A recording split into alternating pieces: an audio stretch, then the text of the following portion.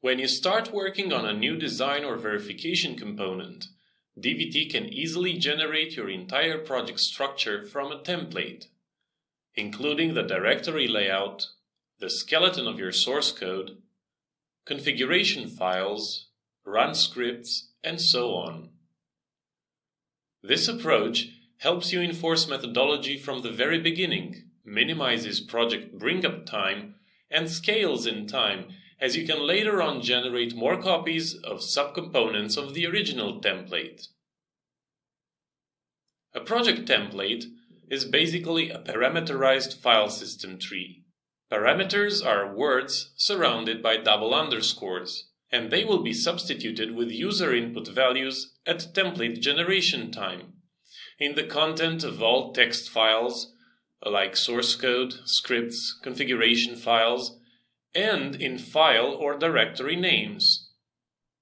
You can also use x underscore and underscore x to delineate parameters.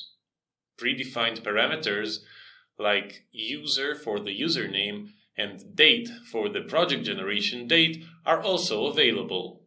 Since parameters are legal code identifiers, you can compile the template code and use all DVT features while building the template. For example, errors are reported as you type, and you can also use quick fixes. You can use hyperlinks and views to navigate the template code, and advanced editing, like for example context-sensitive autocomplete, refactoring, and so on. A good practice is to mark the sections of code that should be filled in or modified after generation using task tags embedded in comments.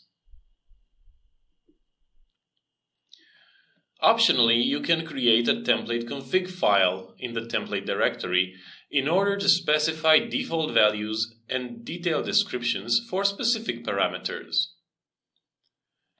In order to generate a project from the template, point the File, New DVT Project from Template Wizard to the template location, then follow the wizard steps.